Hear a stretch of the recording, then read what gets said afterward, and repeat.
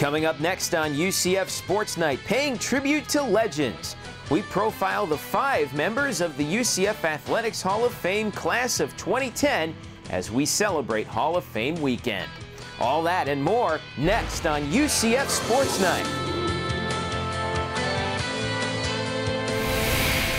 UCF Sports Night is brought to you by UCF TV.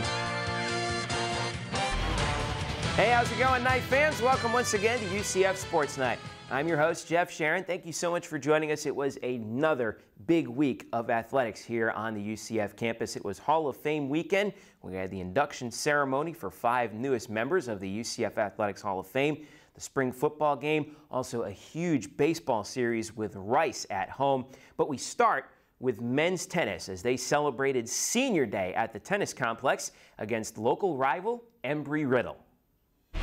A great senior day it was as Brock Sakey, Johan Biegert, and Mark Rokefort all won their final matches as Knights at home against Embry-Riddle. It was an impressive performance all around as Mario Sampson finished things off at number 6, and a rainbow shined over the courts when it was over. 9-0 the final. UCF now heads to the conference tournament in Houston next week. Big week for baseball started with a home tilt with Stetson, and after trailing early, the Knights bats woke up. Shane Brown, Ronnie Richardson, and Chris Duffy all had at least 2 hits each, and Bo Taylor added a key RBI triple, and the Knights knock off Stetson 10-6. That led to the big weekend with Rice at home, and in Game 1, the Knights had plenty of opportunities but lost in the end by a final of 9-2. Game 2 was a different story, though, as UCF got a stellar outing from Owen Dew on the mound, who tossed 8 1/3, giving up 9 hits and getting out of jams all night long. Ryan Breen belted a home run, and Joe Rogers nailed it down, and UCF got the win 6-4. So that set up a rubber game for first place in the league on Sunday, and the Knights looked in good shape after this RBI hit by Chris Duffy.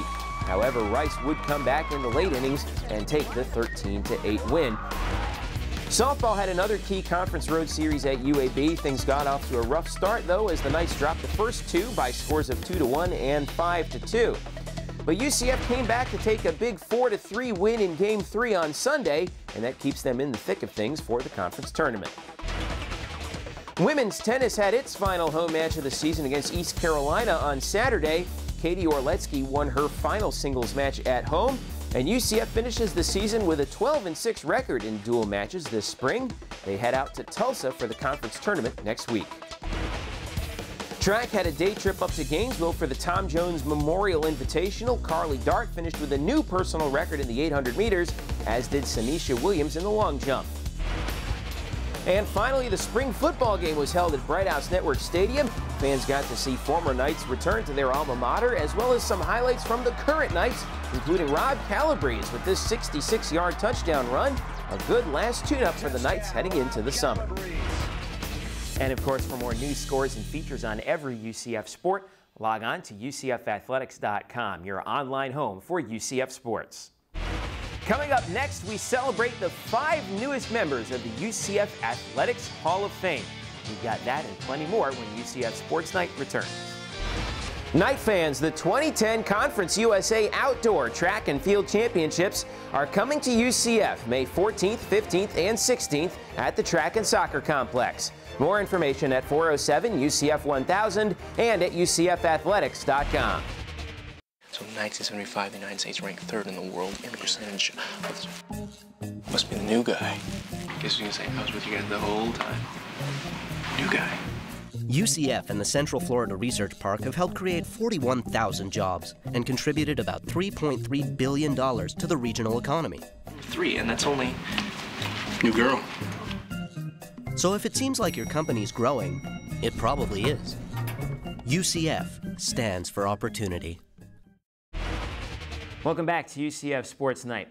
This week was a very special week that we have every year here at UCF, Hall of Fame weekend, and we celebrated the induction of 5 new members into the UCF Athletics Hall of Fame. Here now a look at each of them.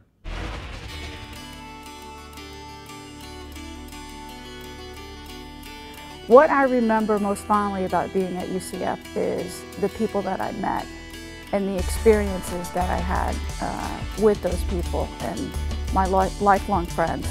I learned a lot. I grew up at UCF. I was a young kid coming from Miami, probably rather immature, and so I really learned life lessons about what it is to be a good friend and what it is to be a part of a team and what it is to really work hard and achieve goals that we set for ourselves. So I really grew up at UCF. So I'm really thankful for everything that happened to me. Getting recruited by Jim Rudy, his legacy is a great coach, and he's in the Hall of Fame at UCF, and he's trained a number of players that have played on the women's national team. So through my experience at UCF and through him, I was able to attain a lot of these goals that helped me, see the world and, make my living in soccer and have all these experiences that have really contributed to being the person that I am today. The legacy that I can think of is that I was sort of the first to do many things in women's soccer. For instance, we hosted the Women's National Championship, the NCAA first ever Women's National Championship, and I was the goalkeeper in that game when we played against the University of North Carolina. I happened to be lucky enough to be the first goalkeeper for the women's national team, so that was kind of a first as well. And I got to play with all of the great players that everybody knows by name, Mia Hamm, Julie Fowley, Michelle Akers. So I guess my legacy is being the first at some of these historic events that have happened in women's soccer. The first of many to come along. I think for me, Hall of Famer means that my legacy will be remembered for something that I believed in that will live well beyond my years. Perhaps maybe my kids or maybe your kids would find strength and find inspiration and dedication and find something that they saw in my efforts that they can draw strength from. And I think if they're able to see a little bit of themselves through my example on and off the football field, I think that will help to make my legacy more complete, first as a human being, and second as an athlete. My first year, I didn't know what to expect. I was 17 years old, my first year away from home, and all I had was hopes and the prayers of others. But I had to really learn what winning was all about. And it really wasn't about the points that were on the board at the end of the game. What winning meant to me was being able to extract the best out of myself. When I was afraid, to extract courage. When I was weak, to extract strength. And so for me, this institution allowed me to develop the inner qualities that I would need to be successful in life. And UCF has been a vehicle that has allowed me to see some things I never would have had the opportunity of seeing. I stand here to receive this great accomplishments on the shoulders of so many that have invested in me, their time, their prayers, their hopes, their dreams. It goes to show you that when you are persistent and you have a goal, you have dreams, and when you believe in yourself, it just goes to show you that all things are possible. And so I'm very grateful for this opportunity to have been chosen as the Hall of Famer and getting the scholarship to come to Central Florida. You know, the UCF Hall of Fame is just a great deal of pride to me. It's a validation of some hard work, and it's a validation of really the passion that I have for UCF.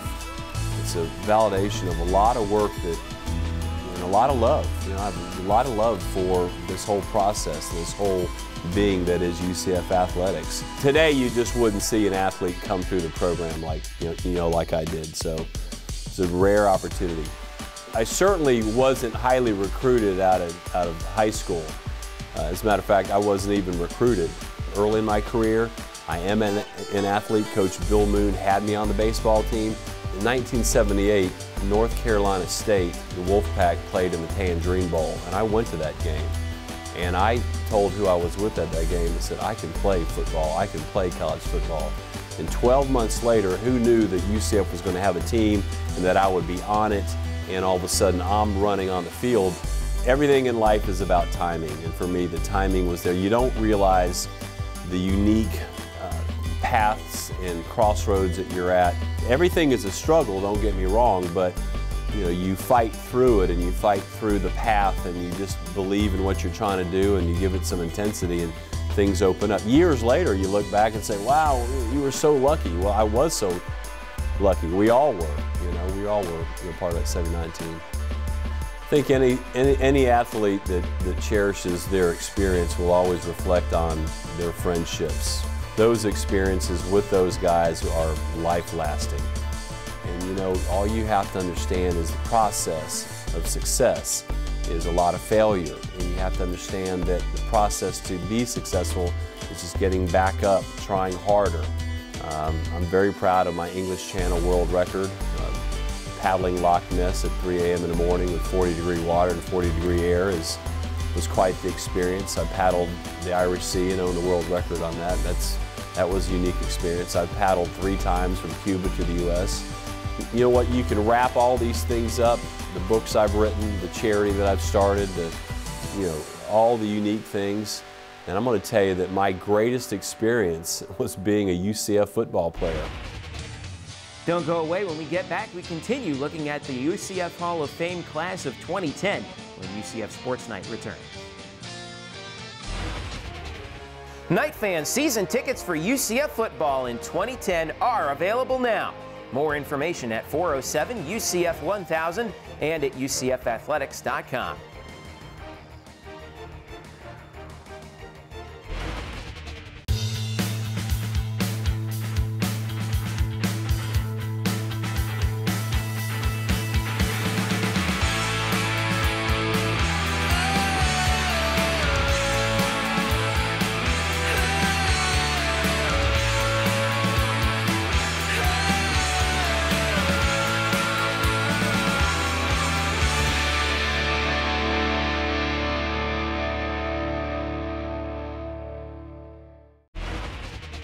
Welcome back to UCF Sports Night. Let's continue our look at the UCF Athletics Hall of Fame class of 2010. I've always, I've loved the academic side of campus life, and I've loved the sporting side. From someone who grew up playing a lot of tennis and cricket as well, and rugby, I did lettering for sports, in college, and I was lucky that the people who helped me grow up taught me the balance in life, and I hope that the players appreciated all the academic opportunities that they had. I had been told by my doctoral major professor, you go work with your good people, and by golly, I like these people, so it was an easy choice for me to. Because the President Milliken was a fine person, Dean Cal Miller was a really delightful man, and Frank Roeder, those 3 sold me on the campus very quickly. Dr. Roeder offered me the job and invited me, and he gave me a couple of tennis ball cans, and it was starting from scratch. So I went around, tried to find out if there were any players on campus. And there were no scholarships, of course, just local kids who came to school here and enjoyed playing tennis. So it was just a very much a homegrown program to begin with. The courts were sandy. I remember even one match against Stetson where the match was halted because of sand. But the players generally had a great attitude towards the novelty part of it. And it was fun because you knew you were getting something started. And that's always a very a pleasant experience. Starting anything is a nice challenge. And gradually then, a few years later, we got a couple of scholarships. And some of the scholarship players turned out to be very talented players. And we just had a support system that was wonderful to have. That's the only reason I can think why we did so well. People enjoyed it, and it was a fun, open community, and so I was very glad to have a chance to begin the program now. Well, I met Mr. Dench, I guess, early 1976 at his office over on Holden Avenue. He was the type of guy that from the onset you could realize that he was sincere and dedicated to this community and someone that really wanted to see this community change. It was a personal type touch, you know. He was real sincere to his employees. He considered all of his employees his family. And from day one, if you worked with Mr. Dench or for Mr. Dench, you never wanted to leave. He was just full of energy, full of a guy that would do anything in this world for you and treated all his employees. Way back when, you know, a lot of employees were really trying to get on. It was really hard because nobody would leave. Everybody felt that, you know, they were one big family and they just loved the way that Mr. Dench operated. He was a real football fan. And when he found out that UCF was trying to get a football team, major football team, and then the struggles with the season ticket holders and all the rules, he wanted to know what he could do to implement or help UCF get their football team and make this community a viable community with a football team. If he was living today, you would almost have to do it to the fact that he would have no part of it because of the fact that he was the type of individual that didn't like a lot of fanfare. He don't like a lot of publicity, and he was kind of behind the scene. He would give you his heart, and he just wanted the group to reap the benefits in there. So, but I think overall he would be proud of it as long as he didn't have to come and you could just get the honor without him being there. I think his legacy is that the kids, young people that come through the organization really have been able to be supported in his ideas. I think his legacy would be that if he could help somebody, you know, along his way, and that's what he used to tell all of us. You know, if I can help somebody, that's what I want to do. I want to make sure that their full potential is reached and everybody has the opportunity to do whatever they need to do. Congratulations to all the newest members of the Hall of Fame. It's an honor well deserved for each of them. Coming up next on UCF Sports Night, we've got to look at some news and notes and a busy week ahead in UCF sports. Don't go away. We're back in just a moment. Knight fans, the 2010 Conference USA Outdoor Track and Field Championships are coming to UCF May 14th, 15th, and 16th at the Track and Soccer Complex. More information at 407 UCF 1000 and at UCFathletics.com.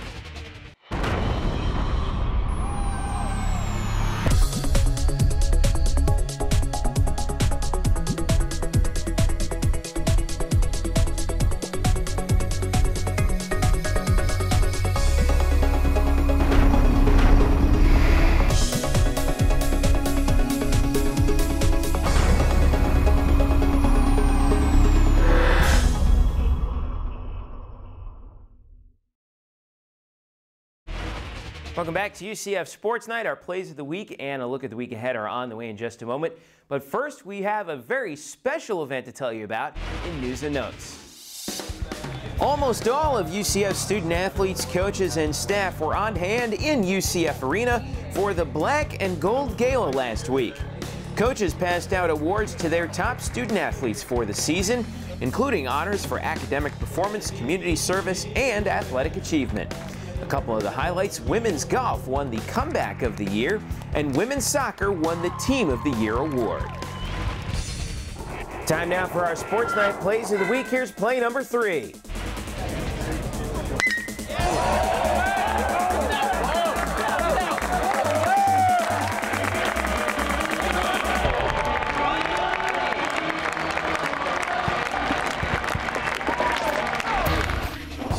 Here's a look at play number 2.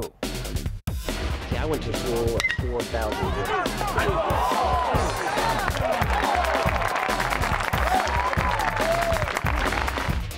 And finally, here's play number 1.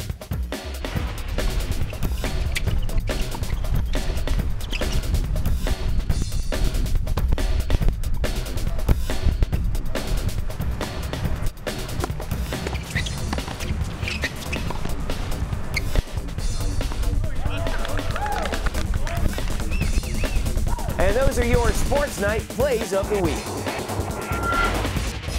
The spring sports are starting to wind down as we look at the week ahead. Things start with a pair of home events on Wednesday night, starting with softball, taking on Bethune-Cookman at 5 p.m. You can see it live on UCFathletics.com. Then at 6:30, the baseball team takes on Bethune. You can catch that on UCFathletics.com as well. This coming weekend is a huge one for both tennis teams as they head out on the road for their conference championship tournaments. The women head out to Tulsa for their championship starting on Thursday and going through Sunday. Meanwhile, the men are traveling to Houston for their conference tournament, also Thursday through Sunday. Track has a big event coming up. They are in Philadelphia for the Penn Relays all day, Thursday, Friday, and Saturday. Baseball has another conference series on the road this weekend. They play Marshall up in Huntington. First pitches are Friday at 2:05, Saturday at 7:05, and Sunday at 1. You can see the action live on UCFathletics.com. Softball is at home. Meanwhile, they take on Tulsa in a 3-game series, starting with a Saturday doubleheader at 1 p.m. and finishing up Sunday at noon. The whole series is live on UCFathletics.com.